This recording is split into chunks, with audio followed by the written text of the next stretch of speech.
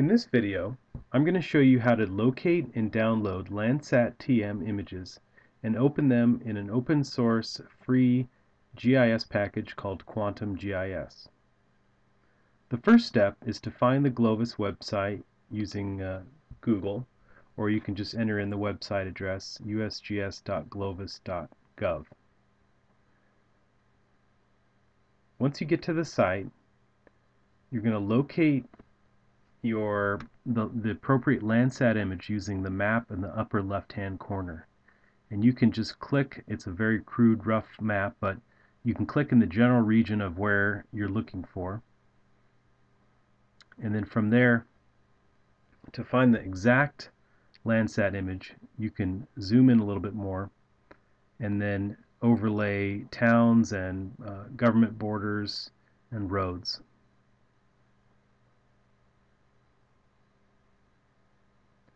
Once you've found the appropriate TM image, you can filter by specifically under Landsat TM.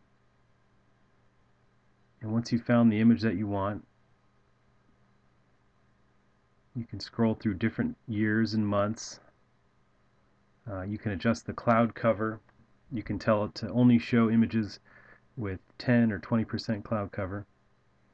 And then you're going to download that image. You first need to create a login address. It's free to do this on the USGS site, and this will allow you to download the images. And once you've added that to your shopping cart, you click the little download icon, and it's going to give you 4 different options.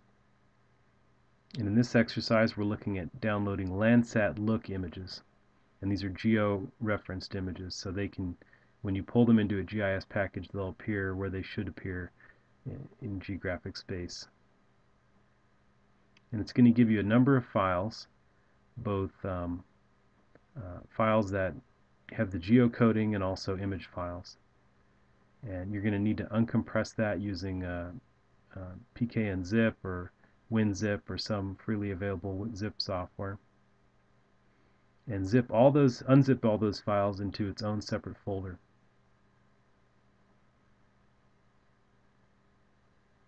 It's good to give it a name somewhat similar so you know which date the images are from.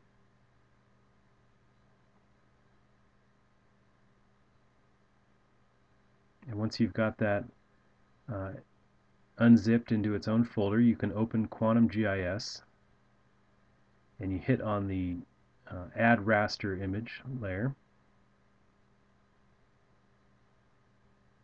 Locate the folder where you unzip the files.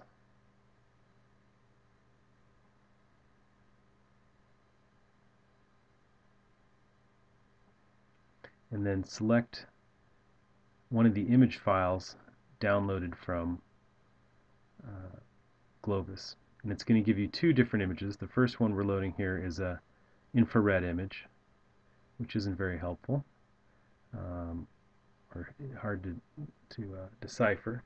But if you want to get the more natural color image, you can grab that also and overlay it right over it. Now the beauty of having it in a GIS package is you can overlay that with other other layers like boundary layers or roads, towns, parcels. So here I'm going to overlay a boundary layer for the Pine Ridge Indian Reservation. And this is a layer I got off the Census Tiger website, which has boundary files for all reservations in the United States.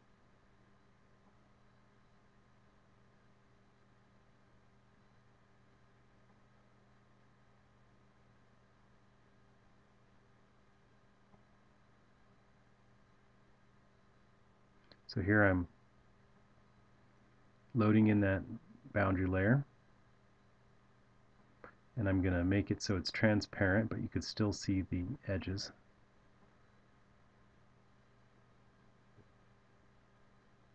I'm just going to tell it to turn off the fill.